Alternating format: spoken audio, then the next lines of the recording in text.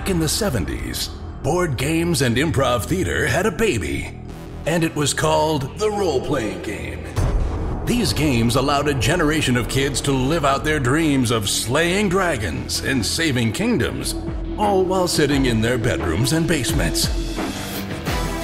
Today, gaming has moved into the cultural mainstream, and role-playing games are back with a vengeance. Join us now as 5 of these former kids come out of the basement and onto the internet to experience adventure, mystery, and obscure pop culture references. It's time for Roll for Combat!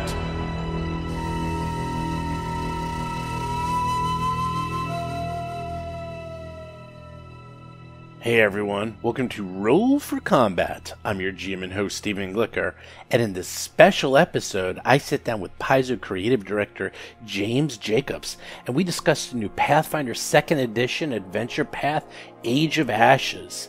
In addition, we go off on a myriad of topics and talk all about the second edition rules, some of James's favorite things he's created over the years, what it takes to create an adventure path, what it's like to write an adventure path when they're still developing the rules, and even how his own home campaign developed and shaped the world of Golarion as we know it today. In addition, if you like what you hear, we're going to be having several more interviews posted throughout the next 2 weeks leading up to Gen Con. So make sure you stick around and keep checking the Roll for Combat podcast. We're going to have at least 2 to 3 more interviews released before Gen Con. In addition, not only do we have our actual play podcast where we've been playing through the Dead Sons Adventure Path for, well, almost 2 years now, but we are going to be starting a brand new podcast with a brand new set of players and characters. That's right, we are going to be playing through the new Pathfinder Second Edition adventure, The Fall of Plaguestone by Jason Bowman. Expect to see the first episode of that podcast on August 1st, the first day of Gen Con. So again, make sure you stick around, subscribe to the podcast, and also check out the Discord channel at discord.rollforcombat.com, where we're going to be starting up a ton of Pathfinder 2nd Edition and Starfinder Society games on our Discord channel right at the start of Gen Con. So with that, sit back, relax, and enjoy the interview.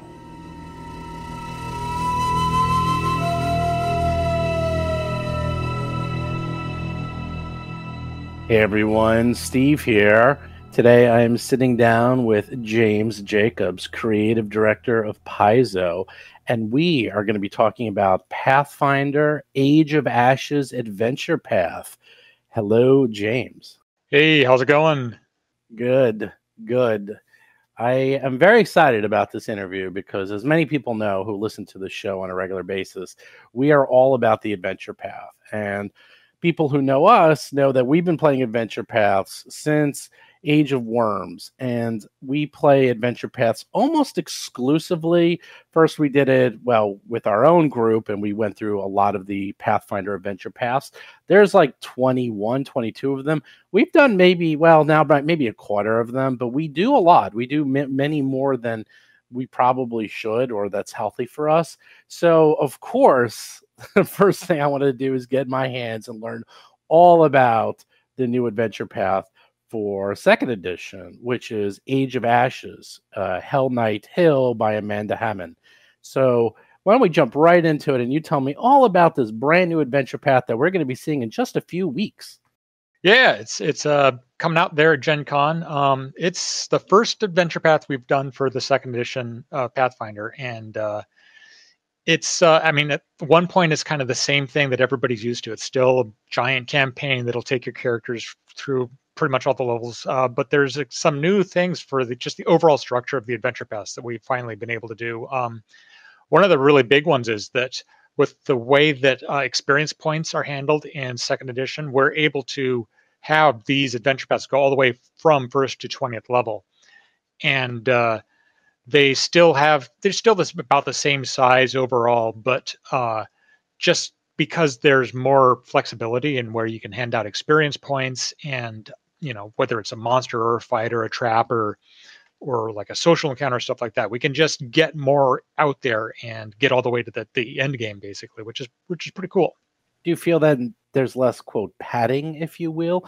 I'm not going to say that sometimes these adventure paths are padded, but I will say that every so often you might be in the 5th book and you feel like, wow, they just added that entire level of a dungeon just to get them from level 16 to 17. And there's almost very little, not no reason, but very little reason to have that. And sometimes when I GM, I'll just say, you know what, you guys just go to level 17. You don't have to kill all these monsters. It's not always for story element. It almost feels like just to get them up to the necessary levels for the next books that they almost put in extra monsters, extra encounters. And you feel maybe, hopefully that's less of that.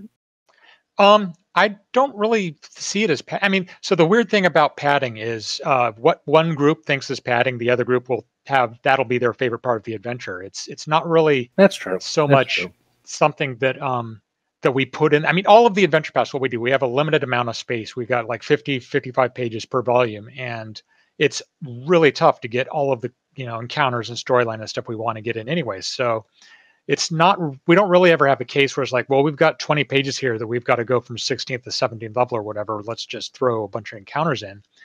It's really stuff that we try to make everything in there be, load bearing for the plot line. And, but at the same point, we understand that it's a big thing doing an adventure path, playing every, adventure up through 17th level was the standard in 1st edition. The 2nd edition will again go into 20th. And so we try to keep things sort of variety in there. So it's not the same old thing going over and over and over again.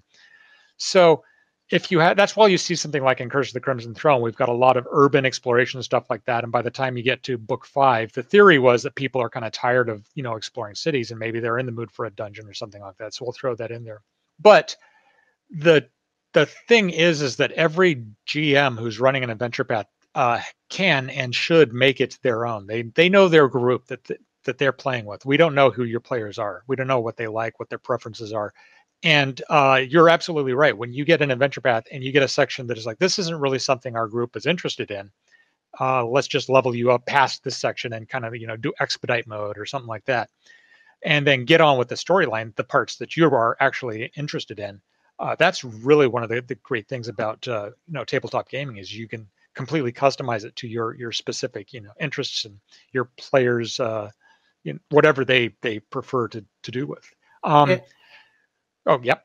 I was going to say, I mean, that also could be just our group because by the time you often get to the 5th or 6th book, you're almost like, okay, you want to get to the, it's very tricky. You want to get to the big finale. So it's like, oh, I have to go through a dungeon and kill 20 guys. All right, come on, just get through it and just kill them already to get to the big boss and get to the next plot point. So that could just be our group, perhaps, that it's just a little impatient. There's an element of that, I think, throughout them all, because we do publish 2 a year. And unless you're, super gung-ho gaming like nonstop every day, you're not going to be able to keep up with the pace at which we publish them.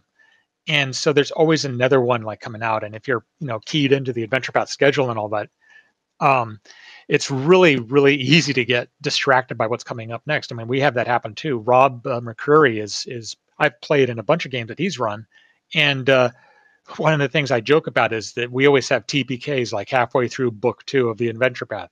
And in part, that's just kind of, maybe bad luck or something like that. But it's got another element of like, we've been playing this Adventure Path for maybe 4 or 5 months already, and there's a new one coming up and we want to try that out. So there's nothing really wrong with it. You don't have to play an Adventure Path all the way to the end, to get your money's worth out of it, I say. If you even just read an Adventure Path and it inspires you to do something of your own later on, it's worth it. So that is a total aside, but I want to ask, what do you do when you get a TPK in book 2 or book 3? How do you guys handle it at your table? So usually the way we handle it in our table is if there's a TPK, that's the end of the campaign. We just start something else up usually. I've done them before where it really depends on what happens. If you're playing the game and your players are like kind of seem disappointed that there's a TPK, that's a good indication that you should maybe do some stunt to like keep it going. But if people are like, oh, well, maybe now we can start a new Adventure Path, then it's an opportunity. one of my favorite stories that I like to tell is back in college, I was running a game, and I think it was White Plume Mountain. It was just kind of a one shot where I was like, all right, everybody make up just one shot characters. We're going to run through this old volcano dungeon. And they went in there and they got attacked by this vampire, and they panicked and were running away from the vampire and did, the last ditch stuff the portable hole into the bag of holding bomb trick, an attempt to scare the vampire off. And it backfired, killed them all. The vampire, of course, just went back to his coffin and then came back. And I wasn't really ready to stop playing at that point. So instead of saying that was a TPK, I said that rather than killing them, it just knocked them out, gave me a chance to do the whole "you're now captured by the bad guys. You have to do their bidding," and they got like put under this quest to go take out this like prison, and they ended up unleashing these ancient wizards onto the world that rose up from their tombs in the past and started doing all this trouble. Player characters got away from them, and what started out as like just a one-shot White Plume Mountain adventure turned into sort of a mini campaign where the player characters were trying to defeat these ancient wizards that rose up from the past and prevent them from taking over the world again. And it was a pretty cool plot. It ended up having like these new regions start showing up in my homebrew, and then later on, that whole plot line about ancient wizards is something that I drew upon to populate a lot of the Runelord stuff with Thassalon and all of that. So a lot of the Runelord stuff kind of had its genesis in a one-shot TPK. So you never know if a TPK is going to be something big. So a TPK in college is responsible for all of Pathfinder. There you go. You just said it. Well, the Runelord's part of Pathfinder, at least. Okay, the Runelord's part. But I see. That's the most common one I've seen. I've even had that happen to myself. It's like a TPK, and then, oh, you're not really dead. You wake up in the prison of the bad guy, and then you got to figure it out. And that's often the most fun for both the GM and the player, because it's seat of the pants time right there for everyone. So yeah, and the you're all imprisoned adventure is something that GMs really, really love. Back when I was working on Dungeon Magazine, that was a plot that I saw show up all the time, or its variants, like you've been captured, you're trapped in a cave, this type of thing. And you can't really do that. You can't program that in, because players really hate starting an adventure with their established characters, with the GM saying, all right, all your stuff's gone, you're in a hole, you have 3 sticks and a piece of wire, and that's what you need to do to get out of this giant sprawling prison.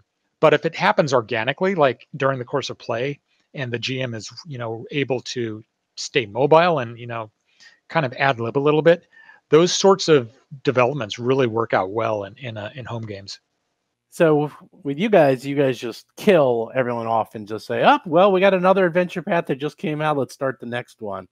But we got kind of on a tangent. Let's go back to Hell Knight Hill. So why don't you tell me a little bit about that whole thing about Hell Knight Hill? Because I imagine, since this is the first adventure path for second edition, I'm not going to say it's more traditional, but it does sort of have a traditional fantasy feel to it. You don't go too crazy. It's not like you're going to be doing time travel or, jumping around the galaxy. But why don't you give me a little bit background of how this adventure is going to play out? Sure. So there's a couple of things with Age of Ashes that we decided we wanted to explore. One of the things we wanted to explore was, since it was a new edition, we wanted to do an adventure path where you go to various different parts of the Inner Sea region. Kind of do sort of a world tour, so that newcomers to the game can see the different, adventuring areas, themes, diversity, and locations and all that. So one of the very early decisions I made was that I wanted each of the 6 adventures to take place in a different area. Some of them, areas that we haven't done much with, like the first adventure, Hell Knight Hill, takes place in Isgir, which is sort of a thrall state of Cheliax, right in the middle of the continent of that we've never really done a lot with. So that seemed like a good place to start exploring. But then there's other parts later on where we go to Ravenel, Katapesh, places we have done adventure paths before. So we really, really mix it up. So that was one element we wanted to cover in it. The other one was we've had a lot of people asking us for a dragon-based adventure path. And while we've had adventures like dragons show up as like key characters in the adventure paths before, they're almost always like the penultimate bad guy, or the bad guy's best friend, or the monster that is at the end of the 5th adventure instead of the 6th. We've never had one where the dragon is the main threat throughout the entire adventure path. And in part, that's because dragon storylines are kind of tough. They're all sort of basically, it's a big monster that is causing trouble, and you can't really have like a CR24 dragon show up easily throughout the entire course of a campaign. It starts getting repetitive. So we just really never had an idea of how we wanted to do a full adventure path. And we figured that out, I think, pretty well with Age of Ashes, with dragon themes kind of being on and off throughout the entire thing. There's definitely one main dragon that is a troublemaker that you're going to have to deal with. There's also lesser dragons that you encounter. You can either fight or you can ally with, or whatever works out best for your group. Just overall having dragon themes, and the Age of Ashes is referring to this like ancient legacy back during Earthfall, when the world of Galarian went through its kind of shift between the ancient world and the modern one with this cataclysmic meteor fall event. A manifestation of the dragon god Dayhawk shows up in that tumultuous time and just starts wreaking havoc with these dragon storms, which are kind of like a storm that it combines all of the 5 breath weapons of the evil dragon. So they're like lightning storms with blizzards and fire tornadoes and like acid rain and poison clouds and all that. And so part of the plot is that you're trying to untangle this sort of conspiracy that slowly spreads out as you go through these 6 different locations, and hopefully stop a new Age of Ashes from scouring everything that you want to live in. You don't want to live in a place that's been burned and poisoned and frozen and all of that. So something else I noticed reading through this adventure is that you always have to start off a new adventure path with goblins, from what I can tell. And of course, what do we have in the beginning? Goblins. That's not necessarily true. We started Rise of the Rune Lords up with goblins back in the day because we really wanted to launch Pathfinder with a combination of like safe old stuff, like everybody knows what a goblin is, even if you've never heard of a role-playing game. But we also wanted to make our own spin and kind of like see, because at that point goblins were like kind of nobody really paid attention to them. They're monsters that you just kind of fought in dungeons and never really thought about. And we wanted to make them memorable, and we did a really good job with that. And so with a second edition, with goblins being one of the core ancestries that people can play, they're doing this really important shift from being monsters that you fight to characters that you actually play. And so with Hell Knight Hill, one of the things we wanted to do was to introduce goblins not as monsters you fight, but as creatures that you can maybe ally with. They're still kind of, weird, sketchy little pyromaniacs, but they're not always the types that are just trying to destroy things, everything all around them. That also brings me to another organizational theme for Age of Ashes too, is in second edition Pathfinder, there are 6 core ancestries. There's goblins, of course, which we've been just talking about, elves, dwarves, humans, halflings, and gnomes. And you've got half elves and half orcs, which are sort of a subset of human. But so you've got these 6 core ancestries. And it struck me as I was starting to work out the plots and everything for Age of Ashes that we've also got 6 parts to Age of Ashes. So I decided that I wanted to have each adventure kind of have one of those core ancestries as part of its theme. Not necessarily something that would drive the entire plot, but something that when you play through, you're like, oh yeah, this is the one where goblins had a role. The second adventure, you go down into, there's slight spoilers going on in here, so I'll try to keep them pretty big. But the second adventure, you go down to the Milwaukee Expanse, and you have some adventures with the Kujay elves, and so forth and so on. There's themes throughout all 6 parts with all of the core ancestries. So yeah, there's definitely some goblin stuff going on in the first one, but it's, I guess, more front-loaded than you'd see in Burnt Offerings. The goblin stuff really happens in the first third of the adventure. And then after that, it's really down into like exploring a castle and finding out weird stuff going on in the dungeon below. Yeah, I didn't even think about that, but that's actually pretty cool. I like that concept of that each ancestry is being explored in each book. I always like when you have themes like that where you almost indirectly have something to look forward to as a player. It's almost like an Easter egg without being an Easter egg. It's something you obviously plan for, but then it's something that everyone can look forward to, both the player and the GM. Yeah, it's something that I really think is important to an adventure path, because you got this 6-part thing that has got haunted houses and castles and dinner parties and ship combat, and also they've got all sorts of different things going on in there. But you want to have DNA, I guess, running through the entire thing that helps tie it all together. And using themes like that is really something that I can use to give something its own personal feel. Like for Rune Lords, for example, the number 7 is pretty important, with the 7 deadly sins and the 7 types of magic and the 7 different Rune Lords and their 7 swords of sin and all of these other elements. The number 7 is really important in that adventure path. Giants are another. The scale of foes is another thing in Return of the Rune Lords. You start out fighting goblins, and then each adventure you go from goblins, then to ghouls, then to ogres, and then to stone giants, and then until you finally get up to like these enormous rune giants that are just thundering around. And it's fun. It's a fun little like kind of storytelling puzzle to figure out themes that you want to include in adventure paths. So one thing I also noticed in this adventure path, and just in the writing in general, is that my group does rules as written, to the point that if it's not an adventure path, they don't want it. And I mean, they do everything. That's the way they like to play. And that's a big theme on the boards, as you're probably aware. It's like, no, rules is written. Whatever it says is what we have to do. But you, for the first time actually I can remember, is that it actually says right in the adventure that, this is the rule, but if you don't like this rule, just do whatever you want. You can just change it up. Like you don't allude to it. You actually say that out loud. With some of the, again, I'm not going to go into spoilers, but there's some ethical questions in this adventure, and it goes out and says, oh, if you don't want to deal with this ethical quandary, just don't. And even you're talking about certain pair of puppies, aren't you? Oh, the puppy problem, maybe. The puppy problem, maybe. No, not that there's anyway. People, the puppies are fine. No, don't worry. Don't worry, but puppies. But no, you're right. There's 2 other elements to the second edition Adventure Pass that I'd like to talk about. One of them you just brought up is empowering the game master. One of the things that frustrates me about something that kind of, when third edition came out, to back up a little bit, I think that how they quantified all of the rules and skills and everything in the world has rules for how you resolve it, I think was a great innovation, and it really helped make things a lot more balanced and fun. But it also created this sort of mindset that if the rules are written down, then the GM is no longer the one who runs the game. The books run the game. And if the books run the game, the GM doesn't have the power.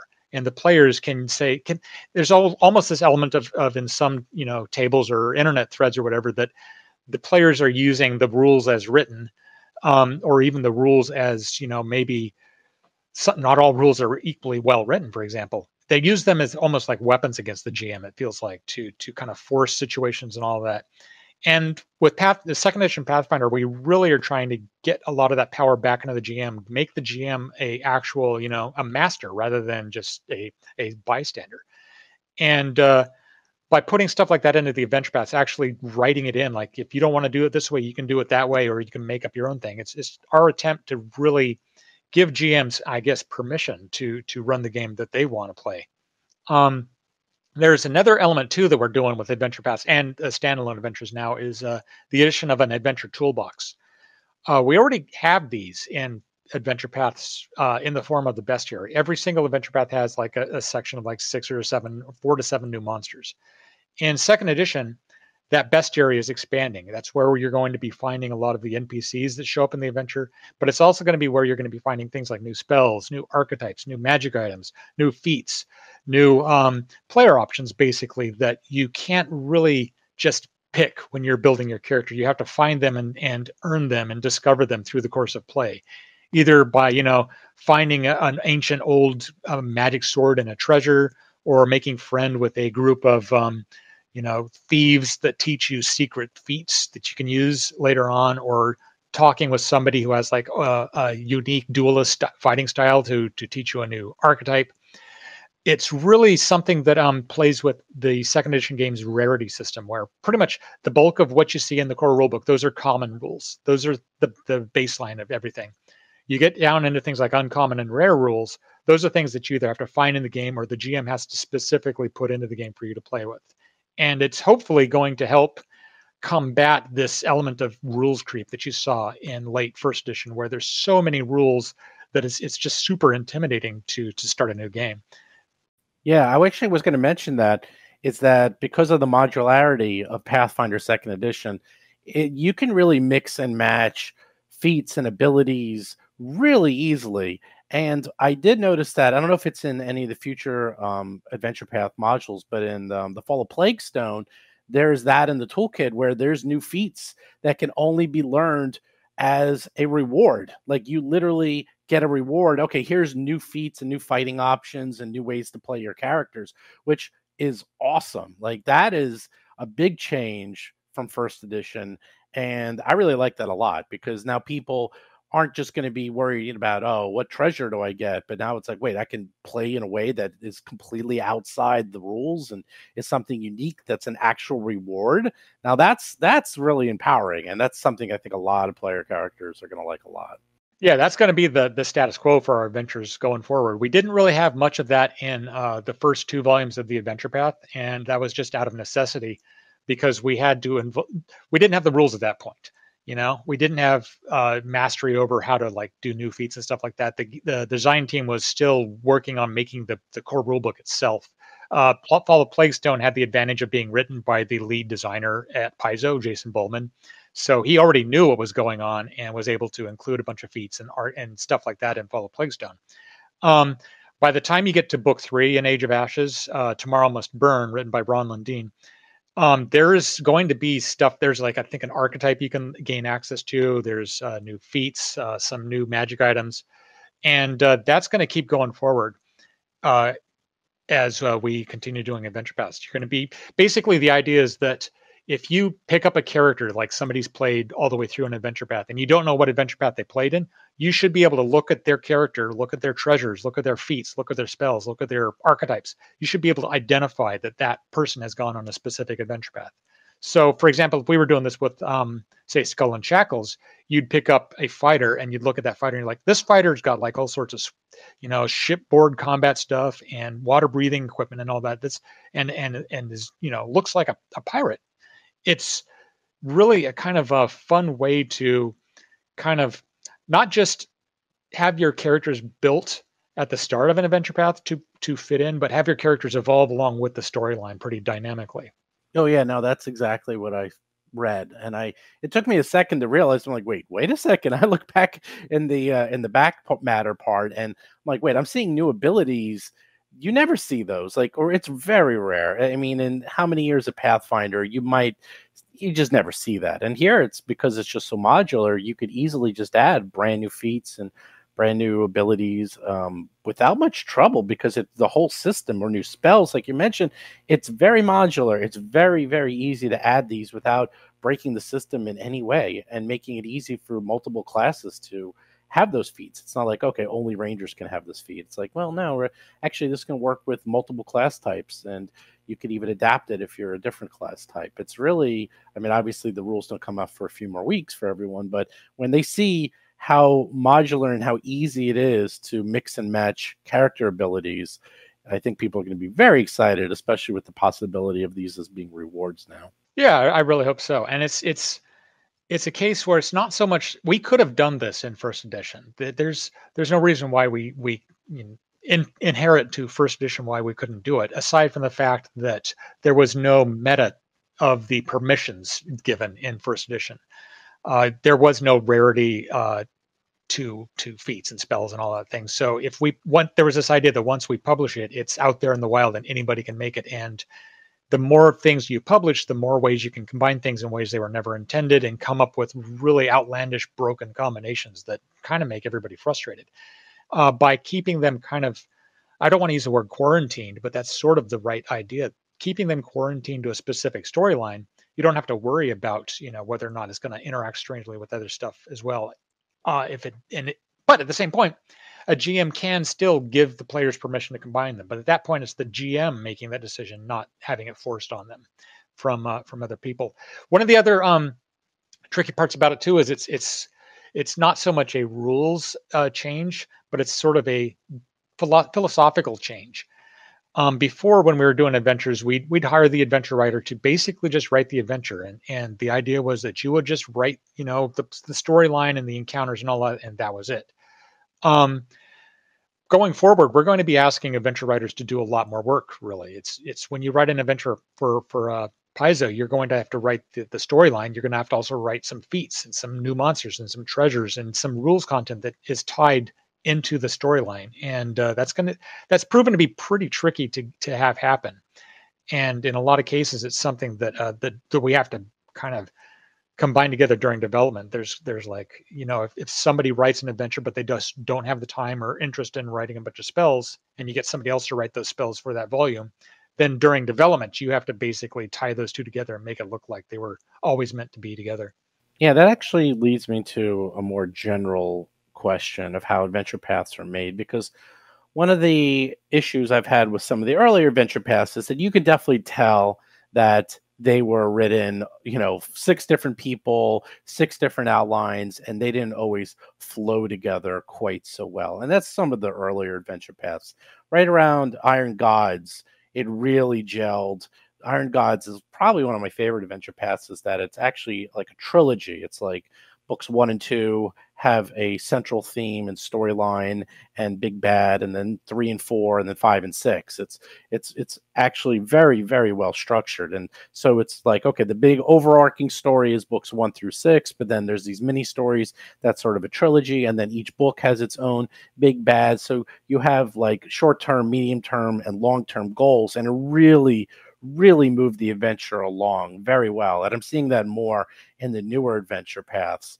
And so I just wanted to know, like, this is obviously something that you're very, very much aware of to try to, and it sounds like you're taking steps to make sure that these adventures for Pathfinder Second Edition really flow smoothly together, that they're not written in that these adventures aren't written by 6 different authors that don't understand what the prior author did or what the prior adventure encountered. I remember there was one, I can't remember which adventure path there was, but you went through there was Kingmaker, that you can go through the entire adventure path and there wasn't a single thing for a rogue to do from beginning to end. Like, everyone just forgot the rogue.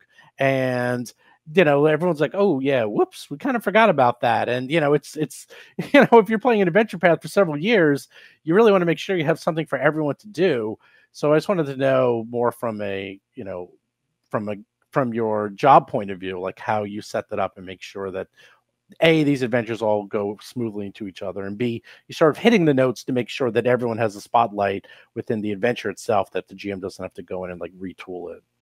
It's really something that we just have to keep track of, and I think that it's interesting. Kingmaker was you mentioned Kingmaker and the Rogue, and that's the first time I've ever heard that rogues had nothing to do in that adventure path. I could see that if you were building, say, a rogue that is very focused on disarming traps and stuff like that, because there's not a lot of trap dungeon exploration in Kingmaker. One of the things we try to do with so there's two elements that you're talking about here. One of them is player expectation, and that's really what we make the player guides for these adventure paths for. If you aren't using a player guide, you're going to really run the risk of building a character that just doesn't work for an adventure path. The player guides have a certain amount of like spoilers to the plot, but they're necessary. They let you know, for example, if you're building for Skull and Shackles, for example, if you want to build a character that's like a heavy armor wearing cavalier who rides around on a horse, you're not going to have a lot of fun in an adventure path that's all about sailing around on ships, because you're never going to be able to ride your horse. And if you fall off your ship, you're going to sink to the bottom of the ocean and die. So it's really important for GMs and players to look at those player guides and kind of go in eyes open what sort of character builds are really appropriate for an adventure path. But there's also the element of actually organizing the entire adventure path itself. And the way we do that, it's a constant learning process. We'll do one, then 2 years later, we'll get some good feedback about how it works and be able to apply that to the next adventure path we're doing. But in the meantime, we've done 3 other adventure paths that we're waiting for feedback on. So it's sort of this time delay thing of getting actual feedback from people who have played them. But we do build pretty in-depth outlines for adventure paths these days. An outline for an adventure path generally runs about 20,000 words. That's about, if we were to publish an outline, it would be about a 32-page product. And it contains all of the details for like the back matter and the storyline and the history and everything, details on each adventure, what sort of monsters get in there. And then all of the people who are writing them basically have to look through that and write the adventures to that spec. we're starting to more and more use things like Discord and other group programs that allow authors to chat with each other during the process of writing. But really, it's the job of the main developer of the adventure path to, once the adventures come in, then you have to go through and adjust the text, rewrite the text in some cases to make it sound like it's all one person and one cohesive storyline from start to finish. And that's a tough job to pull. One of the tricky things that happens is that we've gone through different adventure path developers just through the just natural evolution of who's working where at Paizo and all of that. So you'll get somebody, like I'll do 3 or 4 adventure paths, but then I'll move on, and then Rob McCreary comes in and starts doing them, or then Wes Schneider comes in, or Patrick, or Ron, or Crystal. And each time they do that, somebody comes in, they kind of have to start from scratch. We do try to pay forward all of the institutional knowledge on how to build an adventure path, but everybody kind of has their own sort of method of bringing it all together into one. And it's this slow kind of, I don't want to say it's 2 steps forward, 1 step back thing, but it's this case of like, we slowly are getting better and better, I think, with each adventure path we do and how the storylines work together. So hopefully Age of Ashes will, and Extinction Curse as well, will bear the fruit of having over a decade of practice doing these things. So is it true that you kind of try to set up these adventure paths that you have one traditional one and then one non-traditional one? So it's sort of, you alternate back and forth between each one, not necessarily traditional, but you have one that's more experimental, if you will. Yeah, that was sort of the idea that if you do an adventure path, that's like you were saying earlier, that an adventure path will take most groups months and months to play out. And if an adventure path comes, it takes 6 months for just them to publish. And so we wanted to make sure that we give a wide range of options to adventure paths, but we also understand that the ones that are the most popular are the ones that are basically the most, standard fantasy, because you always got new players coming in and they see the basic rules as set up in the core rulebook, and they want to play with the familiar. They enjoy things like, what you see in Lord of the Rings or Game of Thrones, the kind of European fighting zombies and dragons and stuff like elements. So we do try to go back to that kind of comfortable standard for fantasy. But I think what also we've been seeing is that when we do things like Iron Gods or Skull and Shackles or some of the more, outlandish, really heavily themed adventure paths, people really respond to them quite well. So I think going forward, you're going to see us get a little bit more experimental. Well, I mean, we're already doing that with Second Edition. Back in First Edition, you could look at the first several adventures we did. We did Rise of the Rune Lords, which was pretty standard, fantasy. We did Curse of the Crimson Throne, which had a strong urban theme, but it was still not that outlandish. Second Darkness is the same thing. It's like drow and dungeons and stuff like that. It wasn't really until Legacy of Fire where we started getting to like this Arabian Nights theme, where we moved away from the Eurocentric kind of themes. With Second Edition, we're certainly starting back at that, where you can't get much more classic than fight dragons and defend a castle from the dragons and all of that stuff. But then the very next one, Extinction Curse, all the player characters are members of a traveling circus. And that's pretty outlandish just right from the start. So I think you're going to be seeing in Second Edition a lot more, I guess, focused, I don't want to say experimental, but non-standard storylines going forward. I know that the third one, which we haven't yet announced, I think we're announcing it coming up in a few weeks at Gen Con, has its own kind of really fun theme that is something we've never done in an adventure path before.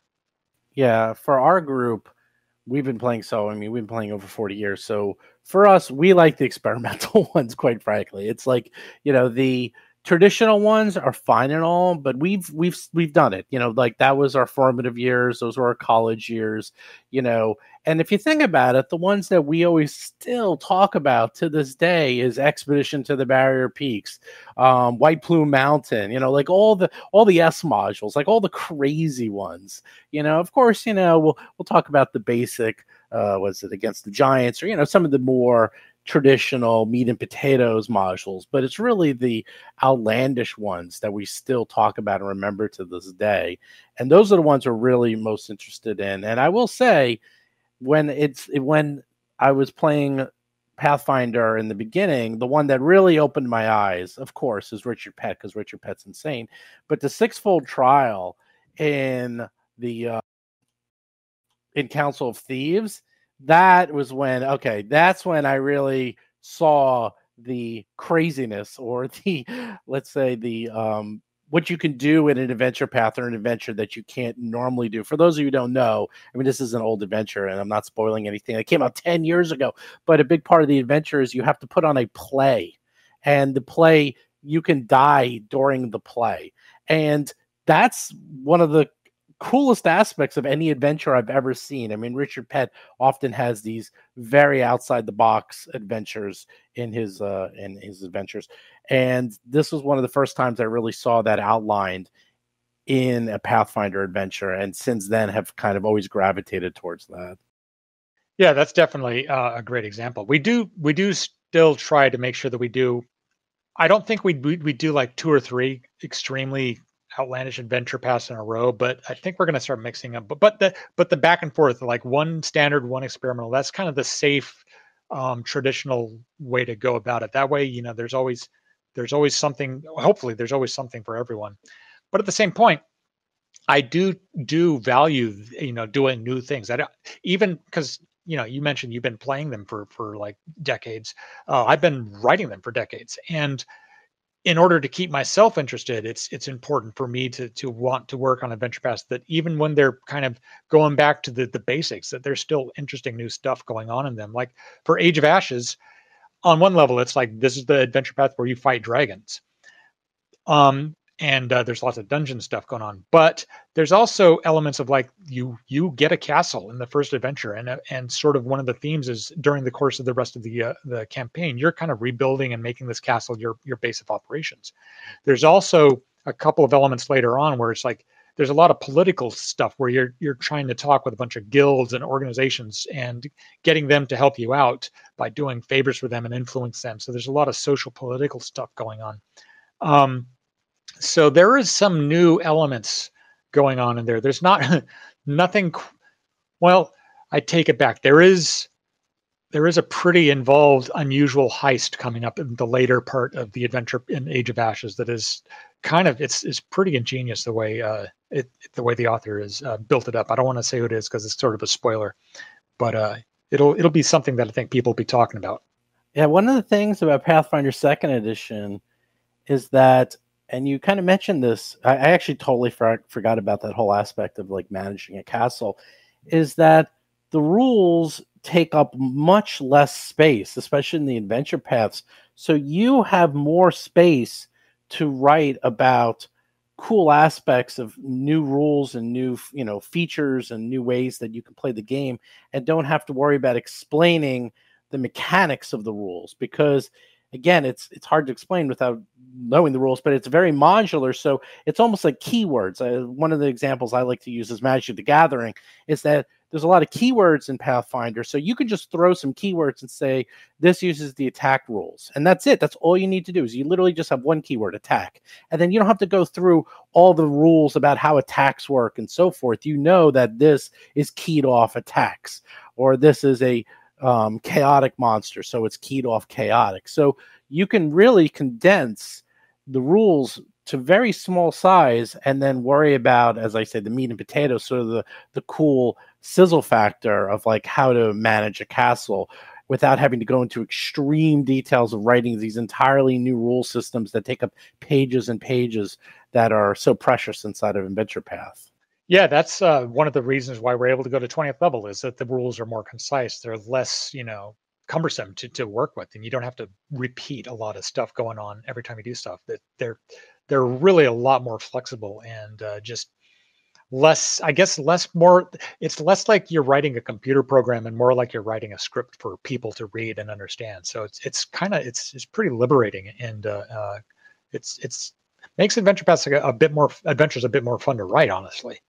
Yeah, no, I thought so too. I felt like stat blocks were much smaller, rules explanation were shorter. Like, you know, you really got more into the background with characters and the story of what happened in a location. And, you know, you really got into, as you said, the script writing. So it's, I would almost say like old adventure paths would be like, I don't know, almost like 40% mechanics, 60% adventure of the actual, like, scripting of the adventure and the actual plot and details. But now I feel it's more like almost like 80% plot and details and 20% mechanics. If even that high, it might even be like 15%. It's way, way smaller now. Cool. I think that's interesting too, because there's mechanics in there, but they don't feel like mechanics when you read them or play them. Is part of the problem. There's more mechanics than like 10-20%, but they're part of the storyline. And one of the ways that second edition functions is it's 3 modes of play. You've got the encounter mode, which is the standard that everybody knows about. That's like roll initiative, then fight the troll and pick up its loot and go on to the next encounter, and basically encounter by encounter play. There's exploration mode, which is a factor. It's like when you're doing like mass travel or shopping in a city or that type of thing, where that plays out not in the course of seconds, but over the course of hours. And then there's downtime mode, which is something where it's like, this is where you're just taking days to research magic items or build things or run a business or stuff like that. It's these 3 different modes of play have rules support in the core rulebook. They're right there built into the baseline assumption of the game.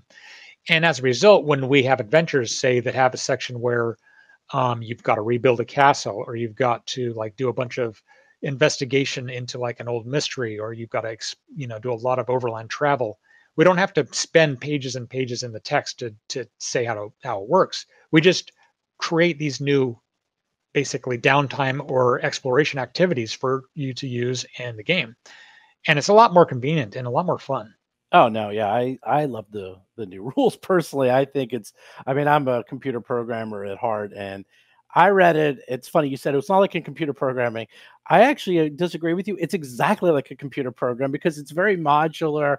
It's very easy to cross-reference, that you don't have to outline every single thing. As you said, you can say, okay, you're now in exploring mode, and using the exploring mode tool set, this is how this works, and here's new features and new activities that you can now do. And you can just throw it in there, and they know exactly how it works because exploring mode has its own rule set that's very simple. And then you could just add new activities for people to do. And that's it. You don't have to go into, okay, here's 3 pages to explain how you're supposed to explore. That's already done for you. So it allows you, again, to concentrate on the fun aspects and not the rules aspects, and only the rules aspects. Yeah, there's less having to reinvent the wheel every time you want to do something that's not a fight. So Extinction Curse. See, I want to talk about that, but I know you don't really work on that one so much because I developed for that one. I did Legacy of the Lost God. I did the back matter monsters for that one. So I want to play that one, and I don't even know that much about it. I'll tell you a secret. If you're developing for it, it's like working on it's like working on an HBO, or it's like working on a top secret movie. Like, they just give you the pages that you work on, and that's it. They don't tell you anything else. So I know very little about this adventure, even though I worked on it. I just know the monsters I created.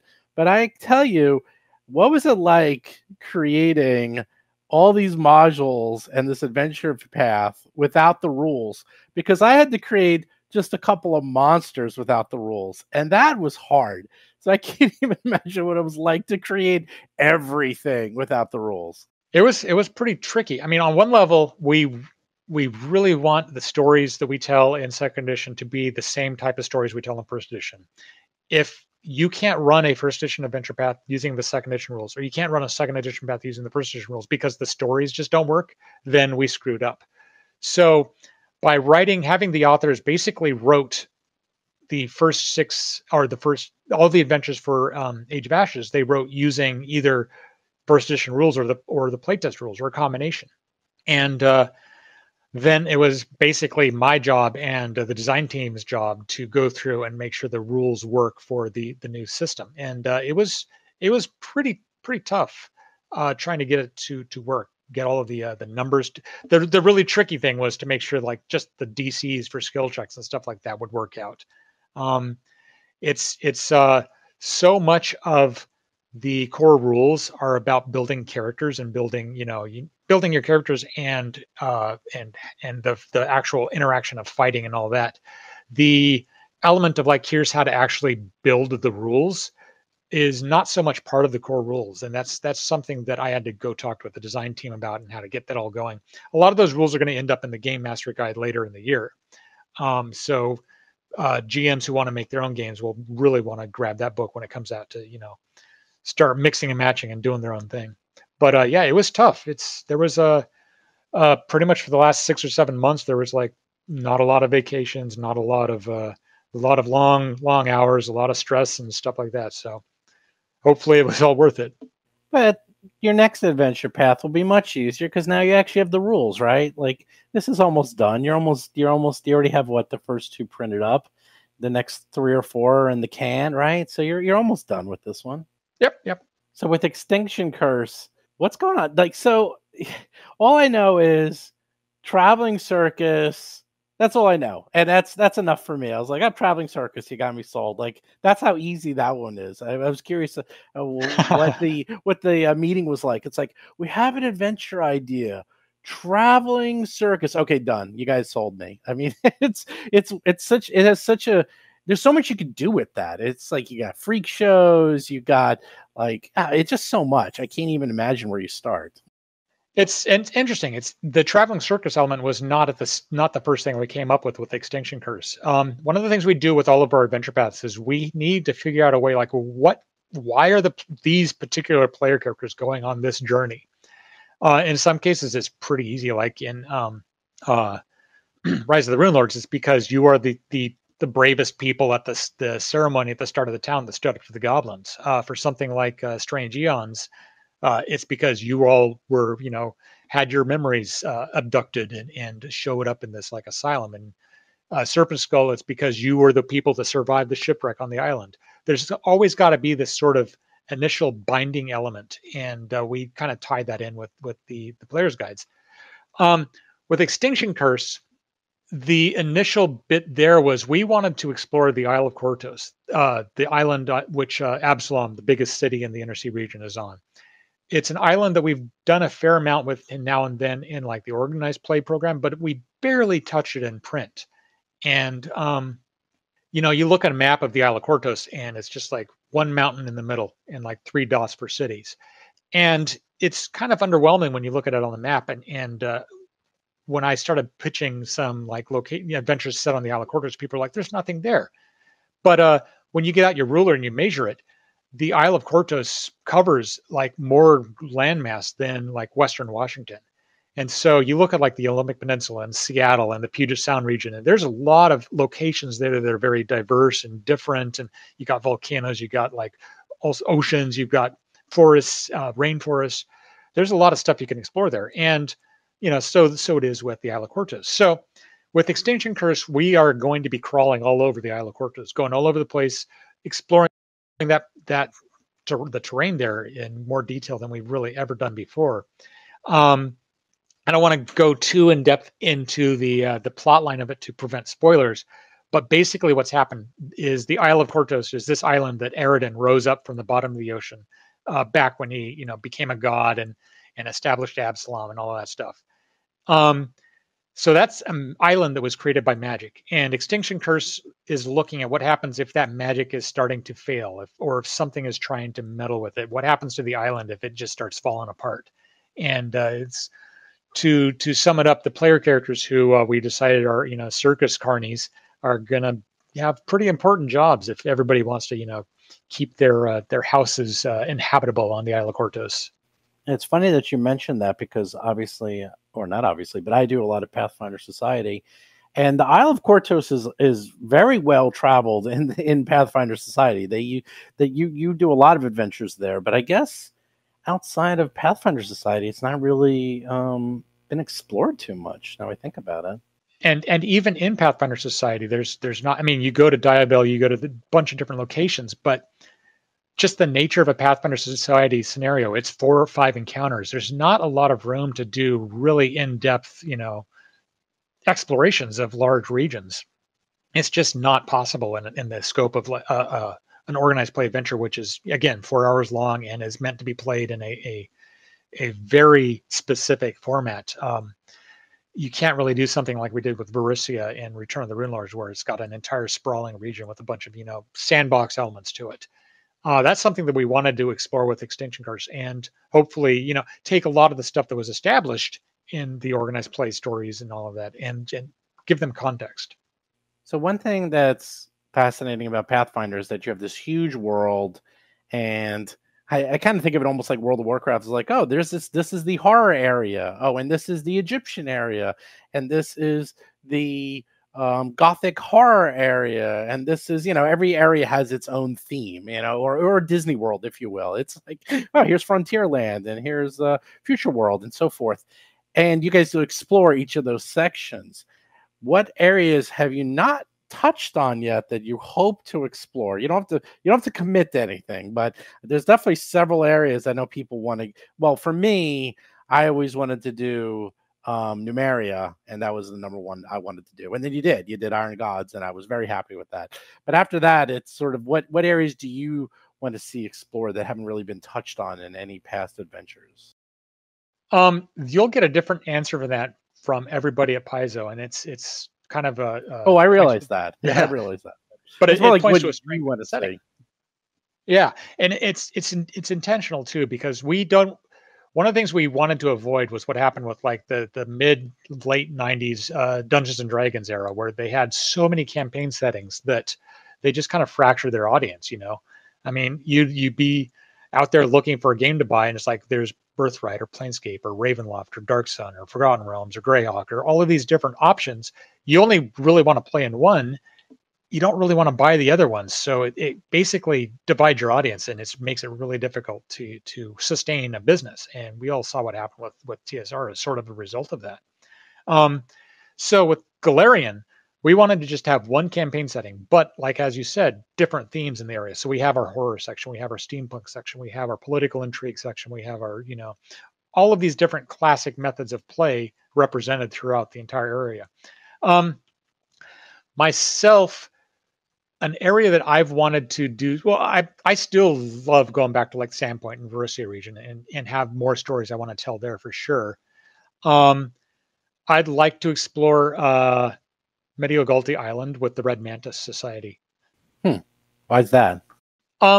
Because the Red Mantis assassins are something that that I exported from my homebrew setting. There's a lot of backstory going on with them. I love the idea that they're evil, but they're not like necessarily bad guy evil. They're the kind of evil that you maybe want to team up with, maybe. Depending upon the nature of the greater menaces that you've got going on there. Their island also has dinosaurs on it, so that's kind of cool. But there's just a lot of storylines that I've got bumping around in my head that I think would be really fun to explore with that sort of organization. It's not something that we really have a plan yet going forward, but I don't know. There's so many places you look at the Inner Sea region and the regions we haven't done something with. There's stuff in there. I mean, you look at like Gult. That's something a lot of people have been interested in seeing with this eternal revolution going on. I think there's room there to do a entire kind of not necessarily a rebellion, but rebuilding a shattered nation type adventure path. There's the Mana Wastes. We've done one adventure set there, but I think it would be really fun to do something there with like guns and like mutants and all that type of stuff. So there's a lot of places to go with. Oh, that's what I was getting at, because the ones that I really wanted to see, you did, thankfully. Ustalav, which I ran because I love that. Numeria, which again I ran. And the ones I'm kind of interested is Geb, because that is weird. Geb is just totally strange, and I don't think you've really done much of anything with it. And as you said, the Mana Wastes, when that adventure came out a few years ago, I was so excited. I was like, oh, finally the Mana Wastes. And it I don't know, it didn't seem to, it was more adventure and less Mana Wastes. I mean, I haven't read it in several years, but I wasn't as impressed with the feel of the Mana Waste. It had kind of a feel to it, but it felt more like an adventure that could have almost taken place anywhere. But yeah, there's so many areas that you guys can still do. Yeah, that adventure mostly took place in Alkenstar and in the regions right around Alkenstar. So it didn't really actually go into the Mana Race. But yeah, absolutely. There's a lot more we could do in there. And I think that we're going to be able to go beyond the borders of the map a lot sooner in this edition too. There's places in Garoon that I'm really excited to explore, and places in Kazmaron that I'd love to see more stuff in Vudra, or stuff in there's a nation called Droon in very southern Garoon, which is all about lizard folk and stuff like that. So, or even just going back to Tian Cha, which we've got a lot of information there, but we haven't done much with it. So basically, we're never going to see the end. It's you just have this one way. It's just endless. It's literally endless. You guys can just have one adventure path for one section, and you can it'll still take another 30 years to finish everything. Well, I hope so. I mean, because if we run out of ideas, then we're done, and we go get jobs elsewhere, and I don't want to do that. I love working at Paizo. So, and part of the plot philosophy there is too, that whenever I put something into an adventure and reveal a secret, I try to make sure there's 2 new questions in there. So it's kind of like if you're a logger, you don't want to chop down an entire forest and not plant trees for you to work on later in the future. So I wanted to get to a little bit about James Jacobs himself, because you've been around, as you said, a long time. Yes, I'm old. A long time. So I'm looking at your Pathfinder credits here, and they're long and extensive.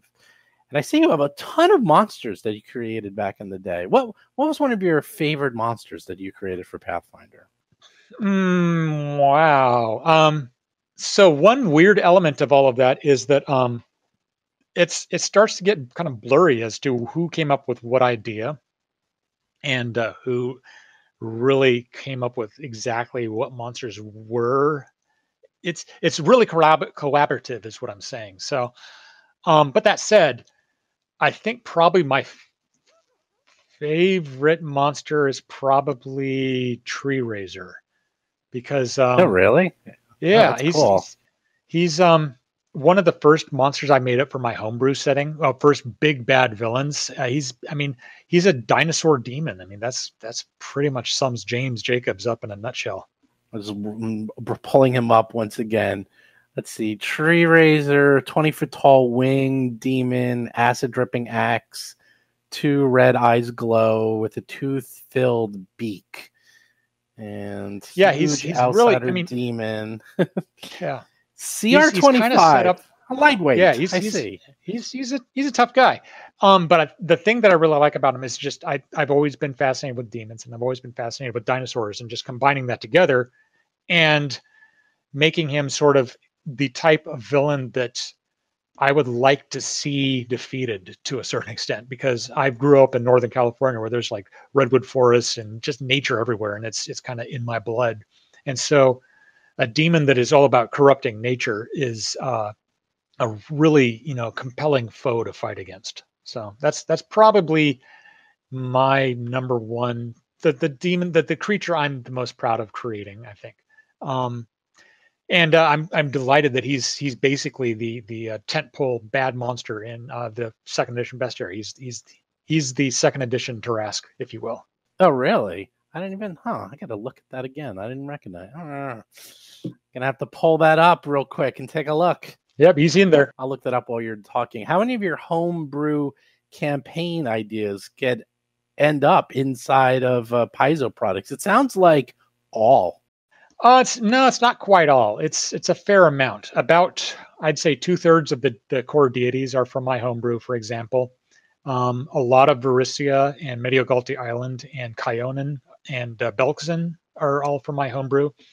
But there's just as much from like Jason Bowman and Wes Schneider and James Sutter and Eric Mona and all sorts of other. I mean, even now with Luis Loza and Eleanor Farron heading up the line for the New World Guides, they've got new regions that they're starting to build in there. So it's really kind of all over the place. But it's kind of a weird thing too. Like if you put something of your homebrew into a shared world like that, it's no longer yours. And so you've kind of got to look at it as am I ready to let this go and let other people play with it? So there's parts of my homebrew that I have not yet basically sold off to Paizo, or I did some earlier in Wizards of the Coast way back in the day when I was working on D&D stuff. There's a fair amount of stuff that I'm still kind of clinging to, and I don't know what I'm going to do with it at some point. It keeps creeping out though. Okay, Tree Raiser. I didn't realize this was Tree Raiser because Tree Raiser has the craziest artwork in the bestiary. I remember this. I was flipping through. I was like, what the hell is that thing? He is insane. His stats are off the chart. And then Black Axe alone, here it is, the weapon used by Tree Raiser, a +4 greater corrosive major striking obsidian great axe. That is a magic item. Yeah, it's definitely. I mean, in first edition, it was a pretty powerful artifact. It's interesting that until you get the rules, that the context of how the rules play out is so different that like in first edition, +4 isn't as powerful as weapons get, but in second edition, that's a pretty big deal. But yeah, it's definitely it's tough. He can hit a tree and basically absorb its health and heal himself and all sorts of stuff. Yeah, I don't even think I've seen above +3 because it only goes from +1 to +3 for the standard rules. So anything above that is well, yeah, that's artifact level, right? Artifact level. It's a +4 is +4 doesn't exist. That's the first one I can remember seeing. It's his art is insane.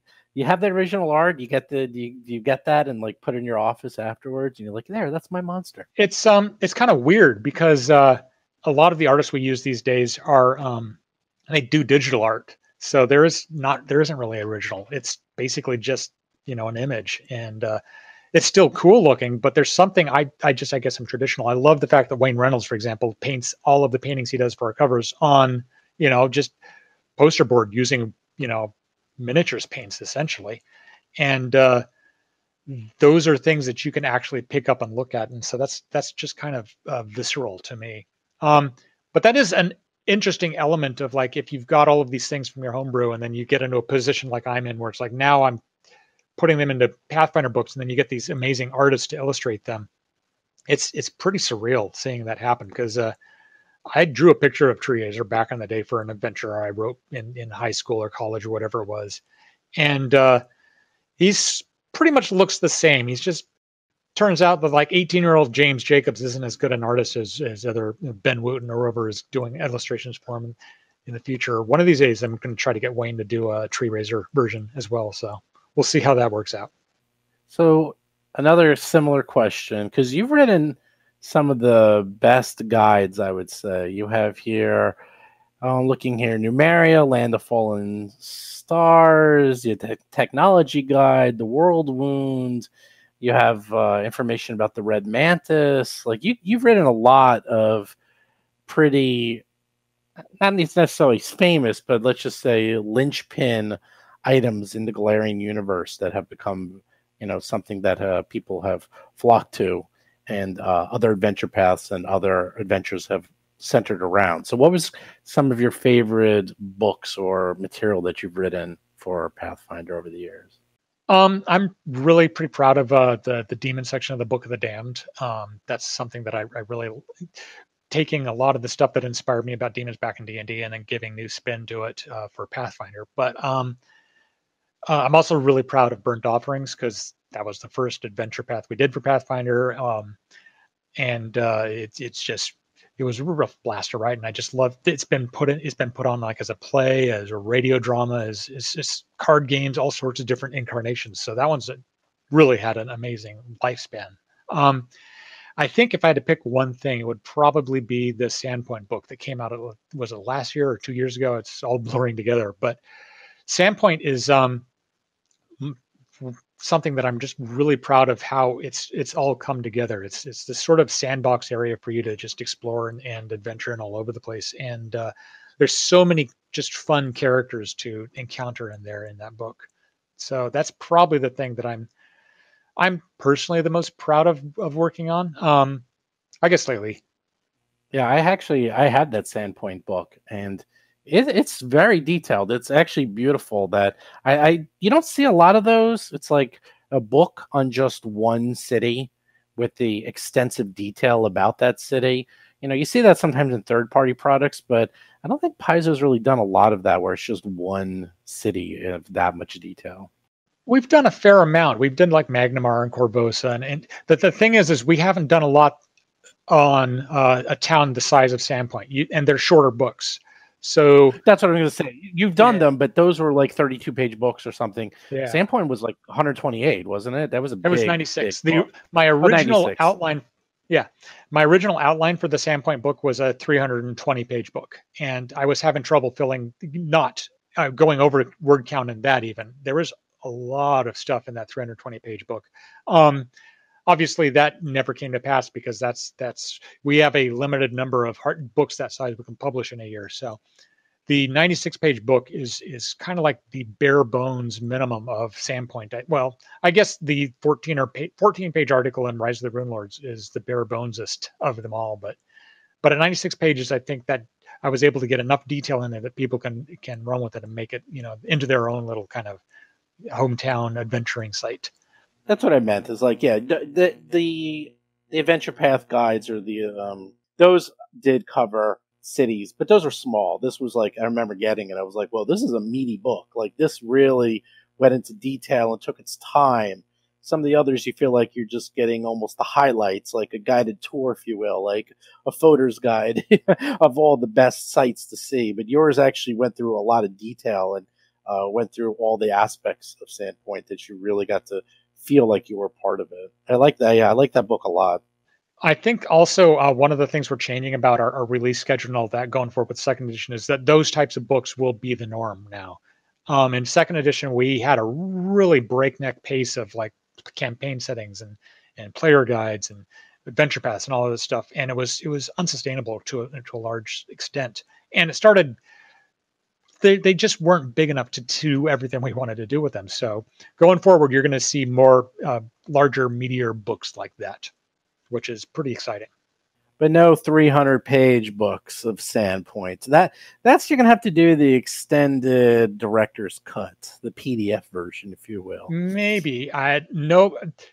Never say never. There may be 200, 300-page books on the horizon that focus on specific towns or locations or all that. I mean, that's something that we can now do now that we're no longer in this sort of every month we have to do a 64-page campaign setting.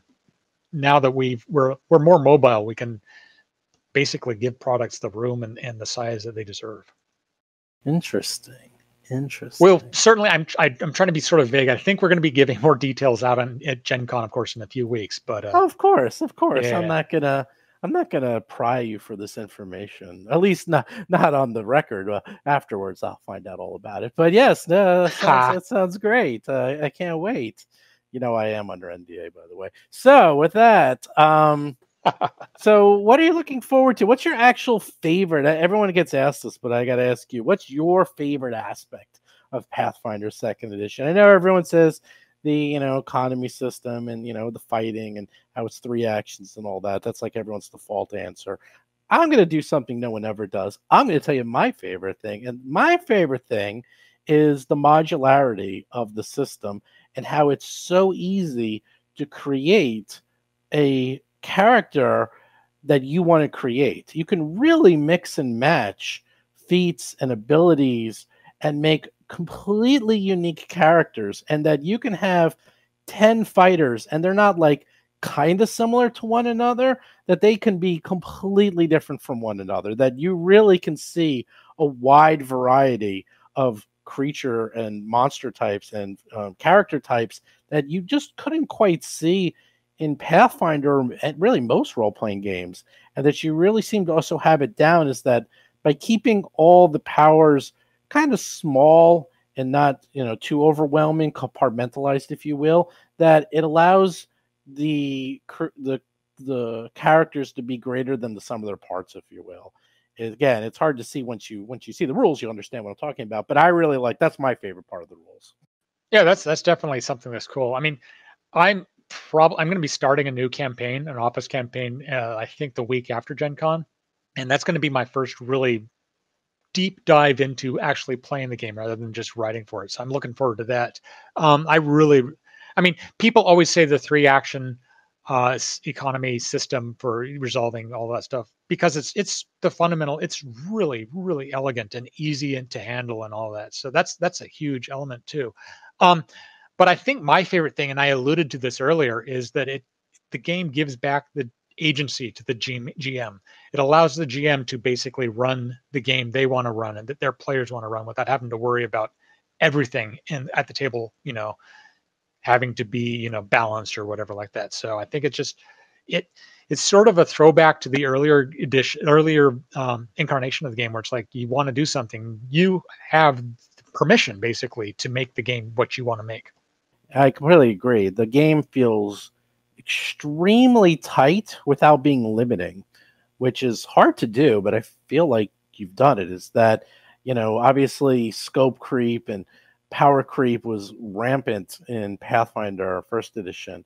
And it feels like it's going to be very hard to pull that off without jumping through hoops in Second Edition, which I guess for those who are looking for power-hungry PCs that break the game, well, they might be a little disappointed. But for everyone else, it's going to be refreshing that you can actually play the game and not have to worry about, I really need this one item that will give me that extra +1 to hit that will break this system and make this spell, unbreakable and so forth. Like there just seems like there's going to be a lot less of that. There's going to be a lot less munchkining and power gaming. It's like, look, just play the game. The rules are very tight. It's kind of hard to it's kind of hard to go outside the system unless you really want to, and it allows you to concentrate on the fun elements rather than let's try to break the system elements. So it's definitely going to make it easier for you to avoid those types of mixes and just like unintentional, combinations that could break the game. But at the same point, the game allows for that to happen. If that's something that your table likes doing, like throwing everything on the table and seeing just what sort of outlandish creations you can make, it'll still work that way. You just need the GM's permission to do that. And I think that's huge. A GM who enjoys running that type of game where it's like, make the toughest character you can, and then I'm going to see if I can challenge you. That's perfectly viable way to play as long as everybody wants to play that way. So it's definitely something that is going to, I think, GMs and players alike, there's going to be an adjustment phase where they realize that they have more power to basically customize the game into be something that they want to do. But I think another thing on top of that, though, is that the game's underlying math is tighter. So it'll stay fun for longer, is what I'm saying. Is there's not going to be there's not as many different bonus types, for example. So you're not going to be hunting and pecking through the rule books to find a luck bonus to saving throws or an insight bonus to armor class or stuff like that. Instead, you're still going to be able to get powerful, but you just won't have to. There won't be like this, I guess, implication that you can only be powerful if you buy more books and look through more encounters or whatever. So I think that'll be something that people will really, really get into once the edition starts getting out into the world, I guess. No, I completely agree. I think overall the game feels much tighter and more expandable over time, and it feels like a character at 15th level will be just as playable as a character at 3rd level. It doesn't feel, because of the very tight math, that it doesn't feel like, yes, that 15th level character is more powerful, but not breaking the game more powerful. It's more powerful in the ways that he's supposed to be. And another thing too that was a problem with Second Edition or First Edition wasn't, and when it was kind of baked in from the 3.5 rules or the 3rd edition rules anyway, is that the more powerful you get, the distance between what you were good at and what you were bad at got so vast. One kind of analogy I like talking about in this that is, I guess it was Alternity, back that science fiction game that Wizards of the Coast published back in like 1999, 2000. It's a really fun game. But it had an element in there, and a lot of science fiction games actually fall prey to this. I find, where the game goes along, and everything's fine, but then you get somebody into a suit of power armor, and all of a sudden, that one character is just invulnerable. Nothing else really can touch them. So the GM then has to up the power level so that you can actually challenge the person in power armor. And then all of a sudden, everybody who doesn't have power armor is just crushed. And with the Second Edition Pathfinder, those differences are not so spread out. If you're a 20th level fighter, for example, you're going to be really good at stabbing people, but you're not going to be completely crippled when it comes to like making your will save or dealing with flying creatures that are out of range of your attacks or something like that. It's a lot more, I guess, permissive. You're still going to want to have a wide range of character options in your party to cover different sorts of threats, but it's not going to be a case of like the wizard always makes his saving throw against the domination effect, and the fighter always fails it just because the DCs are so high. Yeah, I mean that's been mentioned many times, but a big aspect is right. It's like at first level, the distance between the fort save and the will save for a fighter is actually better than a 15th level, where the fighter is infinitely worse at their will saves than their fort saves, to the point that it's actually detrimental to their character. Yeah, it's really it just made it really kind of just hard and frustrating and unpleasing to play once you got to the higher levels, which is no fun because a lot of the higher level stuff is really where like the climactic encounters and storylines naturally want to end up living. So hopefully the new spread will work, will keep those things viable, but they won't make it feel like one of the things we struggled with actually in the playtest was making things too similar. Like you had cases where like a wizard, I guess, would at 20th level be almost as good at climbing cliffs as the rogue, simply because they happen to be 20th level. And I think that was a feedback that we got from the playtest that really helped us dial in second edition and make it a much better game. Yeah, that's definitely, I think, been taken care of just with the proficiencies, because it went from +1, +2, +3, +4 to +2, +4, +6, +8. So if you're, legendary at climbing, you're still going to be way better than someone who's just trained at it. So there's just no way around it. So there's also the element that like these tiers of proficiency, like you can have a +40 to a skill, but some skills you just can't do unless you're legendary. So unless you've bought into that, it doesn't matter that you got a +40. The person who's +20 but legendary will be able to do things that you can't do. So it's an unusual sort of way to present what you can and can't do. Oh, there's another thing too. The way that critical successes and critical failures are built into every roll, be it a saving throw or attack roll or skill check and all that, helps to spread out things that happen in the game. So you can still have spells that like instantly kill people or paralyze them or something like that. But by making those elements, something that happens on a critical success or critical failure, it makes them not so prone to ruining, disrupting the storyline as much. Yeah, you definitely have the tiered effect that you especially see that it's most obvious, at least when I read through the rules, is with the trap system, because there's traps and like you have to be master at thievery or you cannot disarm it. I don't care if you're level 1 and you put all your points in the thievery, too bad. Like you still will not be able to disarm that level 7 trap because you're not a master. And you have to have like, as you said, there's like these tier systems. If you don't have the proficiency level required to actually make those checks, you can't do it no matter what your skill level's at. And there's an inverse of that too. One of the things that always kind of bothered me about the first edition Pathfinder was, not necessarily the player characters, but all the NPCs in the world, the commoners, the experts, the aristocrats, all these characters. In order for an expert, if you wanted to have like in a small town, somebody that makes a baker that makes apple pies that are so good that when you eat them, you like it cures diseases and stuff like that. And they're just this legendary, like, I mean, that's a storyline that you see popping up all the time in fantasy tropes and all that stuff. But in first edition Pathfinder, if you wanted to build that just amazing, baker, you had to have like an expert who was like 16th, 17th, 18th level. And all of a sudden that meant that baker also had like 300 hit points. And that was kind of goofy.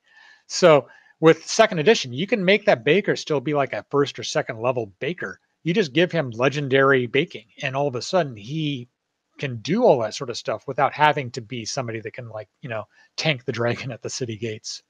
Now, I do like, again, it's funny, we're almost turning into a Pathfinder 2 discussion at this point. But yes, I do. That's true. There's a lot in the rules that I really do like. And I also am about to start a Pathfinder 2 adventure with my gang. So I'm very much looking forward to GMing it, both at Gen Con as well as with my own group on a weekly basis. Actually, the plan is that we're going to start a new podcast with the Fall of Plaguestone, and then probably go into Extinction Curse as the next adventure path, until I heard that Eric Mona is coming out with his own adventure module in January. And I was like, oh, come on, really? Because Eric has some great adventures. So I don't know what to do. I kind of want to do both, because they both come out in January, Extinction Curse and Eric Mona's new adventure. So I'm like, oh, look at what you're doing to me. There's not enough hours in the day to play everything. So I always think about that. Well, no, I always think about that in the retirement home. We talk about this, like when we go to our retirement home, we're just going to sit around and play Pathfinder all day. That's all we're going to do. Everyone's just going to be playing poker and golf, and we're going to be playing Pathfinder. Excellent. Forgot to ask you about your posts. How on earth you have so much time to have? You have 61,000 posts on the boards. How the hell do you do that? The secret is that I've been doing it for a long time. I mean, it's the Ask James Jacobs Anything question thread on Paizo. So I mean, basically what it is I'll get to work, I'll get my coffee, sit down, check email, and then I just pop into the thread, and there's like 3 or 4 more questions that come in over the day, and I'll just answer them quickly. And then maybe like 2 or 3 in the afternoon, I'll pop in just on break or something like that. So it's, if it's basically, I view it as part of, my job duties is just to check that thread and check the threads in general, really, to just interact with people. But I don't really, I answer maybe like, a dozen questions a day, and it takes maybe 10 or 15 minutes to answer them, unless I get a bee in my bonnet and write a little story or whatever. But, that builds up pretty quickly. Just 10 questions a day, that's 70 questions a week. And then, hundreds of questions a year. Well, that's also probably the most popular thread by far. It's like everyone, even if you don't have a question, everyone just likes to read the Ask James Jacobs All Your Questions Here thread, which how big is it now? Let's see. Oh, it's tens of thousands. I mean, I'll keep answering questions there as long as people keep asking questions. I'm sort of astounded, given like all of how much toxicity there is out there on the internet. I'm kind of astounded that there hasn't been a major sort of, I don't know, just trash fire, I guess, in that thread. So that's, I think, that's testament 75,758 comments. Yeah, it's a testament to how people are basically just so, they're mature, they're entertaining, they're there to just talk and ask questions, not there to try to like disrupt things, which is kind of nice. Not every thread on the internet is like that. All right. Well, thank you so much for being on the show. We could talk forever. And you will not be at Gen Con. You're gonna be back in Seattle just working, right? Back at pretty much. Base. It's kind of like having somebody back at the home base who knows where all of the buttons are in case there's an emergency that has to come up. But also it's a case of like when you go to a Gen Con, you don't just lose the 4 days that the convention is going, you lose the travel on either side, the setup, the teardown. It basically ends up and then it takes like 2 weeks or 3 if you like get the con crud and all of that out of your schedule. And by having a small group of us stay behind, we can keep things going so that we don't fall completely off schedule. And so things like, Extinction Curse will come out in January and not in like February, March, April, May, or June. You don't have like any little traditions you have for the Left Behind people, do you? Like you all go out and party Thursday night or Friday night while everyone's slaving away at Gen Con? We've got some. There's one where it's like usually on the Friday that Gen Con is happening, the last day of the week, we'll have like a like pizza party type thing at work where everybody gets to order their own pizza and you still work, but there's pizza all over the place.